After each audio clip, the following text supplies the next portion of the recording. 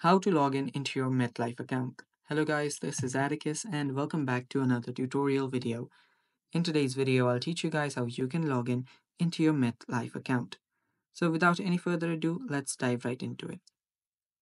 So the first step is you will need to open up your web browser and then search for Metlife login. So after you search for Metlife login, hit enter and it will show you different options here. So simply tap on this login button. You can directly head over to metlife.com/login as well, and it will take you to this website. Now, all you have to do after you're here is select the type of account you have.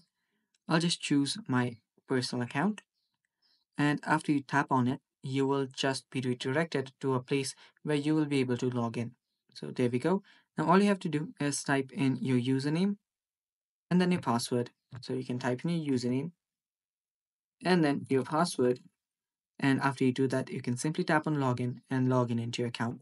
Now there are also options to reset your username or password if you've ever forgotten them.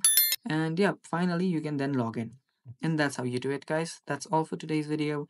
Thanks for watching. Stay tuned for more and bye bye.